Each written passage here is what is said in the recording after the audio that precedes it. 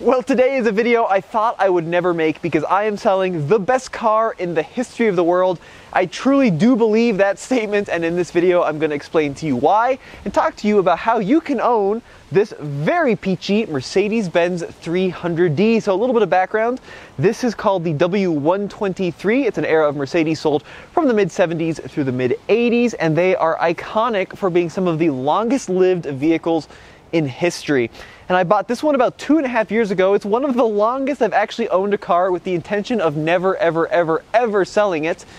And yet here we are. And to be honest with you, the ownership experience has been everything and more than I could have ever expected, but it's time to move it on to a new home. You see, I feel like I've done everything I can with this car. I've really enjoyed it to its fullest extent. And now it's time to move on to bigger and better and greater horizons. I had this realization that even though the idea of keeping a car forever is cool on paper, in reality, you want to move on to new things and experience what the automotive world has to offer, which is why one of you could own my 123 Mercedes. So let's talk about it, starting with what powers these sedans. So this is kind of the predecessor to the E-Class Mercedes, and they were sold with a huge number of engines, but here in the US you primarily see them with diesel power. So there was like the 240D, which was a 4-cylinder diesel, there was a 300D, which was a 5-cylinder diesel, and then this was the most powerful, the 300D turbo diesel. So as the name suggests, 3-liter 5-cylinder turbocharged diesel engine. And this is really what cemented these vehicles' reputation for lasting an eternity. Very, very well built engines, not particularly quick by any sense of the imagination, only about 120 horsepower, but truly is an amazing engine. So I hope to give you kind of a sense of the condition of this car. If you're seriously interested in bidding on it, it's up for auction right now over at Bring a Trailer, link in the description below. I think that this engine runs beautifully. Of course, it does sound like a John Deere tractor because that's just how they built them back in the day. But listen to this startup. Listen how satisfying this is. So, key in the ignition, blow the plug for a hot sec, and then turn it over. Isn't that awesome? I think it's one of the coolest parts about owning these cars is, yes, they're Mercedes and super elegant, but listen to the rattle they make. It sounds like an old school diesel Cummins. Now you want to check the blow-by on these engines, so turn the little oil cap. Sometimes when it's really bad, they'll actually fly off altogether. That one's doing pretty good though. All right, let's close it up and talk about the rest of the car. Now, from a design standpoint, very simple 3-box lines, and I think it's one of the reasons that these cars are so popular. They just have an iconic old school design, super long hood. This one, of course, does have the American style bumpers on the front of it, but very clean, very elegant. So many modern cars now are over designed with crazy shapes and angles and just absurdities. This one really isn't. I do like the 4 headlights. So abroad you got the covered headlights. Here in the US, we of course had the sealed beams. So this one has the high and the low beam in white and then the fog in silver. I'm pretty sure that was factory. Someone has upgraded these to the H4 headlights at one point in its life. Big old chrome bumpers along the front. Then down the side, of course, some chrome rub strips with some rubbers, which are great for if people open your door into your car. And then the wheels, small wheels, 195/70 R14, but a big chunky sidewall, 14-inch wheels. These ones are in pretty good shape. They probably could be refinished to really make them pop. And that brings me to the suspension. So these had fully independent suspension, and they are road crushing warriors in terms of ride quality. You see these throughout Africa, throughout the Middle East, throughout Eastern Europe, driving over some of the roughest roads known to man, and they just take it and take it and take it because these cars are super well made. Best part of these, and a good example of that, the door close. Just phenomenal.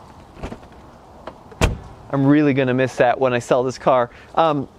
But of course, this is a 4-door. They did sell them in coupes, and then the station wagons are super desirable. And this one is finished in white. As you can see, I'm not really sure if it's been repainted. There's a chance it may have been, but as far as I can tell, very minimal rust. There are 2 spots of rust. The first one is over here. by the diesel badge. You can kind of see relative to my finger, it's poking through where the trim meets the trunk.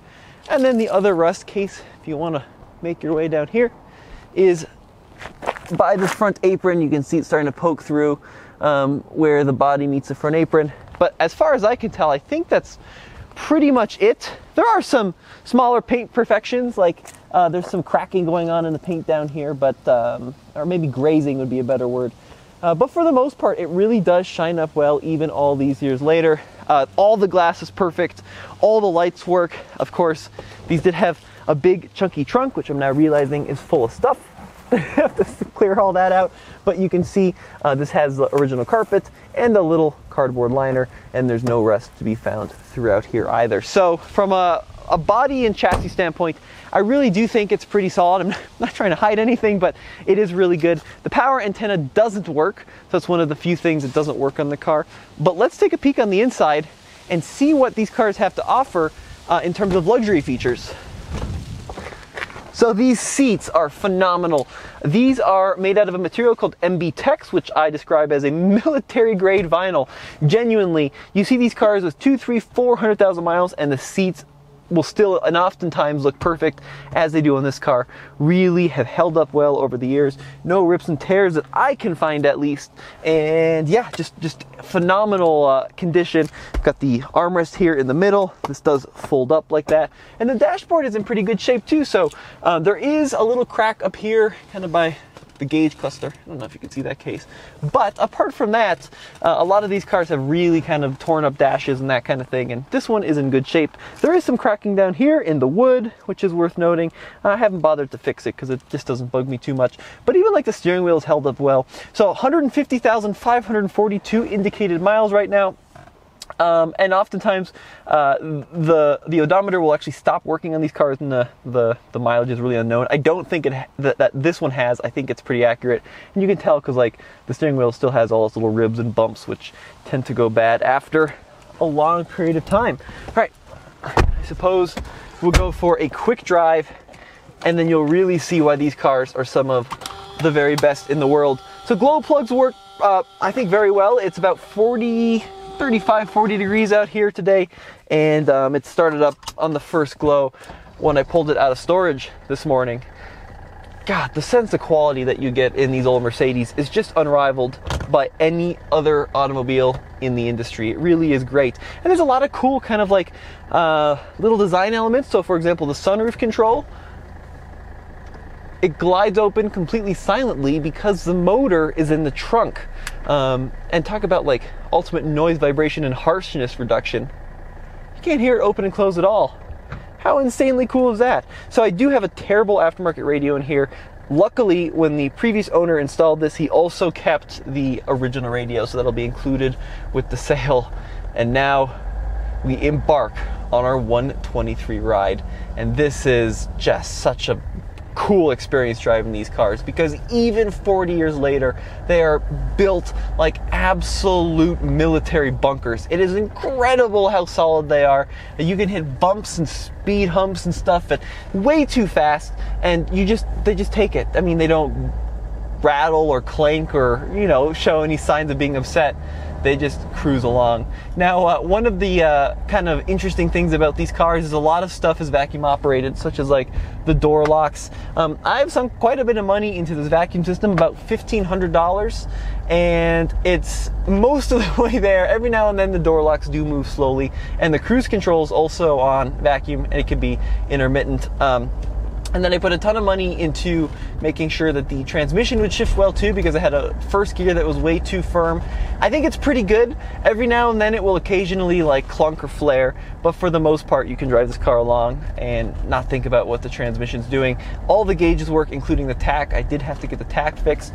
I also had to get the air conditioning fixed because it was kaput when I bought it, and I have a new air conditioning climate panel in there as well. So the heat and the AC all work well. But let's go ahead and see what the power is like in the 123 Benz. Okay, you ready? I'm gonna straighten out and then floor it. That should be first gear. Nothing, nothing, nothing. And then all the power into second. It's actually pretty good. when you really get your foot into it. I did have the valves adjusted on this car because I just don't want my cars to smoke or roll coal when you accelerate, and the only time that this car will smoke a little bit is at full throttle like that. But it's one of the most special things about these old Benzes are the noise, because they just they howl when you get into the higher RPMs. The turbo really hits hard, and then you're not going to be winning any stoplight Grand Prix, I'll put it to you that way, but it is more than adequate to keep up and even pass traffic. So we'll show you one more time the acceleration. That's 10 miles an hour, full throttle, 20, 25, 30, 4,000 RPM into third. That was nearly 5,000 RPM this engine revs to, and it doesn't make any weird noises, it just pulls. And this is where these cars are perfect. 40 mile an hour, steady state. Put your head back on the overly bolstered headrest and just drive. Now, the reason I think that these cars are some of the best in the world is because they're not particularly quick. They don't handle all that well. They were safe for their era, but not super safe by today's standards. But they just last forever in a continuous state of refinement. And you can see these cars totally clapped with 500,000 miles. And yes, stuff will break, like the door locks will fail, and the, I don't know, every little piece of electronics will start to go awry, but they will always get you to your destination in a surprising amount of comfort and refinement, and that's why I love this car. So if you're interested in bidding, check out the link in the description below. It'll be ending, I think next Thursday, I want to say. Let me get the exact date for you.